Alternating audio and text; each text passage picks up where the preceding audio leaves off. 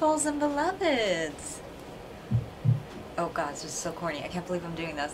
Wait. Do you know what this is from? Okay, you know, my little heart, right?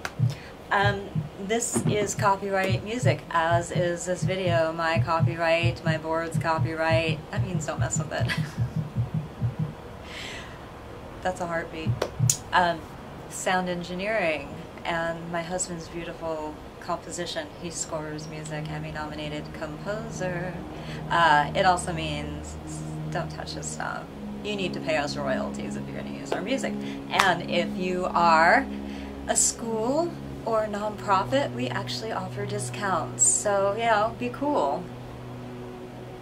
That shouldn't even have to be said. But unfortunately, we have to say that. As you know, there's been this intellectual property theft that we've been going through, and yeah. Heads are gonna roll, not ours. So, alright. I got that out of my system and out of the way. Merry Christmas. Hey! Happy Hanukkah, all this great festivity in the air, and Happy Kwanzaa. I know a lot of people celebrate a lot of different holidays. There's so many during this time of year. I love them all. No matter what my faith is or isn't at the time. So, I'm going to say Merry Christmas right now because I think, is that the one that's upon us sooner? Or is it Hanukkah? I should know. I should. Anyway, let me get a few things out of the way. By the way, today we're going to be talking about touchstones and what a touchstone is and what it means to me, and maybe this will inspire you. So, just as a reminder, look, guys, look at it, I'm so happy. My book, one of many. Oh wait, which one's this? Okay, well there's like 7, 9 in the series, and I have 3 of the same one. Okay, I have them all, but not on hand. Okay, where's my assistant? Alright, beautifuls and beloveds. Anyway, so yeah, red ribbons. Isn't this cool? Cool beans. What this is this is me drawing me. Noelle Rose. It's not just a character, it's a product, it's me, it's my name, it's a whole bunch of stuff. And I just happen to be really good at marketing and creating myth about my persona, but it's not myth, it's actually reality. Who knew? This is my life story, segments of it, told in a children's fable. Analogously. You know what that means? That means that everything you find in here really is based in reality. Like, I could show you a document and say, this is this, and this inspired me to write about it in this way in this book, or this is an actual incident that happened in my life, and I told this amazing, amazing fairy tale. And I'm very proud of myself, actually. I've been working on this since I was little, like really little, and I found a whole bunch of my older journals. I journal everything, guys. Oh gosh. When it was raining outside and my mom wouldn't let me go outside to dance, what I would do is write. So I was a dancer first. Language came to me later than movement, as does for most people. It's normal. We are moving beings first before we learn how to communicate via language. So I've been a dancer. That was just me. God wanted me to do that. I'm like, yeah, we're down. Let's do it. And my grandmother, thanks to her, she also had a lot to do with it too. So I want to show you guys something. Hold on here. Something pretty amazing. Okay, so these books, right?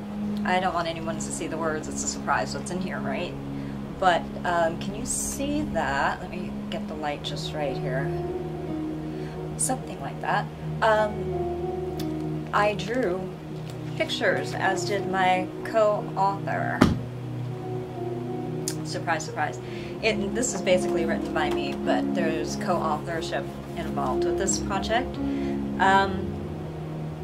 and we drew pictures. Most of them are my dance pictures that I drew, and the kids can, I'm trying to find another one. There's one before every chapter.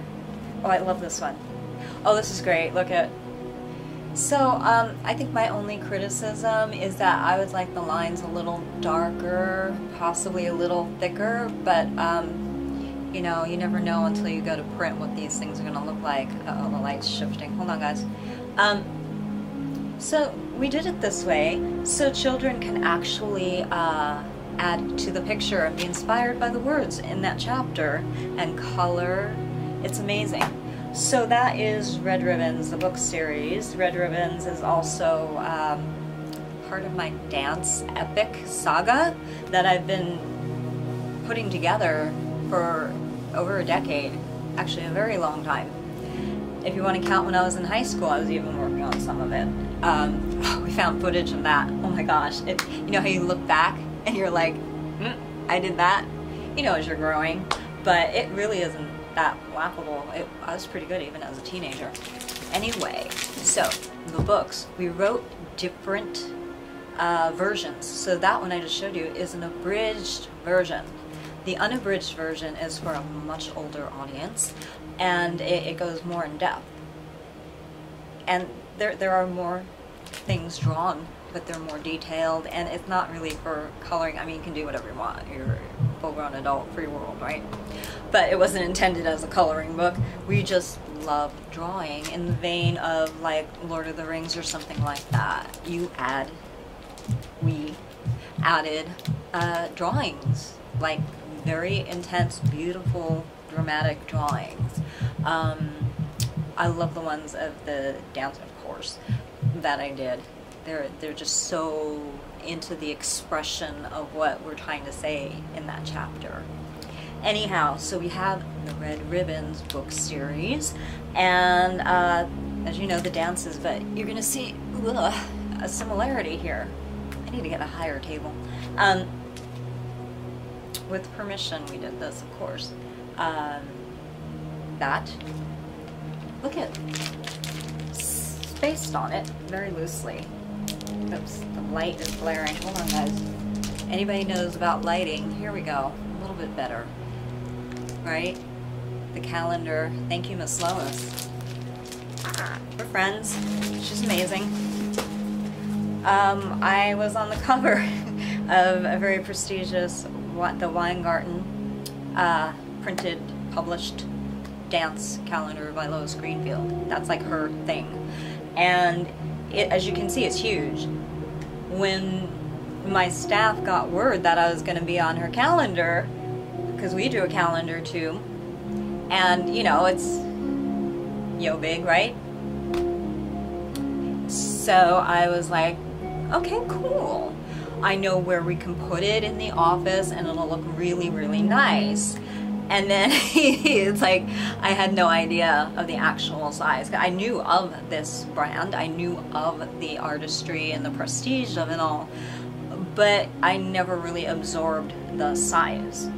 And I was overwhelmed when I saw it. I was like, oh, okay, yeah, we need an extra shot of tequila for this one. It was very overwhelming for me, and it was quite an accomplishment and an achievement. I'm proud of it. Not prideful. Proud. There's a difference, right? I'm very proud. I worked hard, and I know you'll know exactly what I mean. You know. I'm very grateful. I can't even. And she put me on the top of the year for January, and I'm like, okay, this is beautiful. Thank you. Which was also very comforting, because as you know, my company suffered, and family suffered through 2 catastrophic accidents, and serious injuries were sustained, especially in the first one. And yeah, they were like within 3.5 weeks of each other. Really nuts. I won't say too much more about that. I would like to. Don't get me wrong on that. Oh boy, would I like to.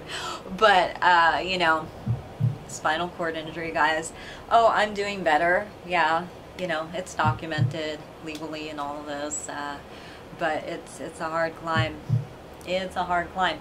What I am finding out though is that if all goes according to plan, so far so good, I am going to even be a much stronger and better dancer because of the rehabilitation. Who knew? Not that I'm gonna thank the person responsible for the accident. No, no, no. We've gone through such a horrible hardship because of it. And you know, when you're faced at, let's put it this way, I was lucky that my neck didn't break and protrude through my trachea, and it's pretty severe, guys. Yeah. Oh my God. Amazing. So, yes, this is a very triumphal thing. Very comforting. You know, knowing that you went through so much hardship and something beautiful like that. You could say, no, it's better. It's getting better. Yeah. Dance Warrior, they don't call me that for nothing. Let me tell you something. You have no idea what I've been fighting behind the scenes. And it's not just recovering from an accident. All at the same time, mind you. Most people would have broken, you know, mentally and probably physically and probably emotionally by now. Don't think I don't know that you're not going to be impressed. Did I say that right with the right tenses? I think I did. Okay, calendar, collector's item. We have a few actually, as do my board members. You know, we're not really going to part with a lot of them. We have some for sale, but they are going up in value just because. And once something breaks, I won't say how and where. I'm not talking about broken bones or a broken body or broken anything in the negative, but you know, when something comes forth, the value of that is gonna triple like overnight. Just saying. So if you want to get one now while they're relatively cheap. Yeah. So here, beloveds and beautifuls, on the back, I have to point this out. I'm gonna get to the Touchstone stuff in a minute. Look at. This is also a trademark. This right here. And it doesn't mean that somebody can't do it, but they can't do it exactly like I did it. And they can't use it for what we are using it for long. But this is also a trademark symbol, a very triumphant one. Look how high up on my arch. The point is perfect, in the perfect place. You know, I've seen some people, and they've sent in their photos, really cute. We should post them. It's so sweet, because I had a call at one time. Do this pose, not exactly like me, because of the law, trademark, and all that. But, you know, give us your best version of this. And so I had some people, oh my gosh, they're totally arched over, and valid and beautiful. It's another take on the same thing, right? But, this was not meant to be a modern dance pose. You know, if I wanted to let loose and, you know, arch my back and do all that stuff, you know, in that friendly, competitive way. Dancers can be beautiful creations and creatures. Sometimes they get a little weird, like, oh, I can do that better than you. It's like, okay, go ahead. It ruins it when people start doing that. I'm like, no, no, no, just do your best for you. Compete with you, not with other people. Really, it turns a lot of people off, and I'm like, okay, we'll still love you, but whatever. Okay, different trademarks, logos, what am I doing here? Okay, this is the main point that I wanted to bring about. So, because you know I have a Jewish heritage, because of my family being Jewish, we also have a Catholic. Talk about confusion, right? It worked out, don't worry. This, can you kind of see? Let me see, I'll hold this up to you. Can you see? I'm trying to keep the glare off. But that is essentially what started as a Hanukkah bush. And my stepfather, who was the one who was Jewish, who interjected that into our family, and we merged the two faiths. Really beautiful, actually. He's like, well, you can do a Hanukkah bush. I'm like, I didn't know anything about the Jewish faith. And I was a little kid. And what it is just kind of like a version of a Christmas tree, except you kind of hang dreidels and different things on it. So I wanted that to mean something more to me, because I was still unfamiliar with the faith. And I started hanging my family's old photos, okay?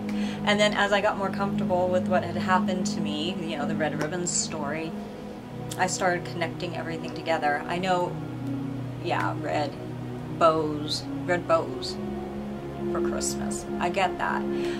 But I had to turn that symbol into something meaningful and beautiful to me, which is why we have a triumphal story. You know, what Lois did with me is just amazing. And every year for Christmas, it's much smaller than it used to be. It used to be about half this size, my Hanukkah bush. And so here, that was something my stepdad made for me. As far as adjusting to the faith and incorporating it into Christmas time without messing up his faith, you know? It's just something we did as kids. And I changed that whole thing and I turned it into a meaning for me. So now I hang, and I talk about it, incorporate it in this book too. See, a real life story infused into a children's supposed fictional book. And you know, the little red ribbons, I actually have this thing right here. Hold on, you're gonna see my rear end. Let's show you this. See, look at this beauty. This is my little, and it's photographed and it's on the back cover. And this is my my side of my family. I know my son and husband have their side. We have a couple from his side of the family. I need to get more from them. But this is all the beauty and love that was in my family. Oh, there was a lot of passionate fighting too, don't get me wrong. Are you kidding? Italians? Frenchmen? Yeah, it was very interesting. See? Look at this. I love this. Look at that. My great-grandmother. What a hottie. Everybody in my family is gorgeous. Okay, they're related. I can't, you know? But they're beautiful, you know what I mean? I'm just overwhelmed by their beauty. Look at this. Mom and Dad. All these beautiful people. Oh, look, here you can really see my little blonde streaks. I think it's really blaring right now, my blonde, because the light reflects light, you know, and blonde is light. And you can see them in my little pictures. My mom, I was called a skunk. It didn't really bother me too much, maybe a little bit as a kid. Now it's just a cute little nickname that I have, and I actually like it. A lot of people don't know that. But yeah, I was teased a little bit, so my mom learned how to brush my hair, and that's why my bangs were so thick, because she could brush what was further back over. Yeah. And then it wasn't in style for the longest time, thick bangs, and I'm like, So I actually started using henna to cover it up, and then my mom would not let me dye my hair, obviously. Isn't that cool? So yeah, my aunt was another one who had the red-ish hair. Hers was a little bit more softer. And here is a beautiful photo. I love these too, my aunt and uncle. Now, I have to say, except for my siblings, everybody on this tree is passed on. We've lost 4 people in our family in 10 months. But more on that later. Telling you, you have no idea what we've been through on this end. So, oh, and one more thing. This is a neat little thing here. These red bows, they were from my original Hanukkah bush. We found pictures. I'm like, oh, those are the bows, I knew it. And then we found, obviously, where the bows were on the Hanukkah bush, so we have pictures of all that. Look at this. Isn't that beautiful? From a red ribbon and the cross. My little ballet shoes from a red ribbon. Perfect. So, you know, you guys can make one of these too. And we talk about how to do it in other videos. It's so fun. Oh my gosh, I love doing this kind of arts and crafts type stuff. So, you know, we talk about it. I say we because it is co-authored, but it's mostly me. It's like about 78% me, and then the rest by my co-author. But he's like, you know what? Just put your name on the book because you are the marketable one. They don't know me. And I'm like, okay. So yeah, we'd explain this whole thing, and it's worked into the story very similar to how it was introduced to me. So, you know, good example. And excuse me, I've shown this before. I love her. It's Noelle Rose. Look at it. Isn't she cute? We love her. So she's on sale and back ordered right now. It's very expensive to make these, so it's very expensive to buy them. We don't really make any money off of this stuff. Anything is just, you know, we just put it towards the dance company. I take care of myself other ways, don't worry about it. But look, like me, how she dances the red ribbons and her pigtails. And this is modeled after, it's a combination of the costumes I made for the gals dancing as they can represent the broken psyche, or they can represent other little girls who have suffered something like I had, being molested as a child, right? But usually it's just one solid white piece. And this, the lacy part, we modeled after the gown. It's a designer gown. Yeah, very expensive. It was on loan to us for the photo shoot, and we were given that. We were given that to do the photo shoot. So I wanted to incorporate elements, and I sat down with my board, my designers, and I designed this. This is all me sewing by hand. No machine, just by hand. And yeah, so this is the original, and we have them made. Does that make sense? And I am very critical. It's like, wait, the bow's too short, you have to fix that, go back. And they're like, oh, it's gonna cost a lot of money. It's like, okay, I'll do it right now myself. I'm that particular. So each one is just a little different because it's, you know, kind of handmade. It's got a little clasp in the back. You know how hard these are to do by hand? It takes time. And the little bow in back. So, and we found nicer little ballet shoes.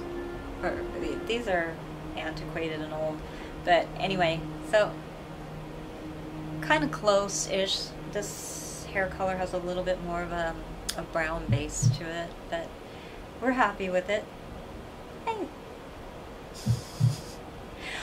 But okay, in all seriousness, what the subject matter is, as you know, the Red Ribbons story came about because I was molested as a child, right? And it's on our website. Go and read it. I don't have to regurgitate it for you. It's pretty well known at this point.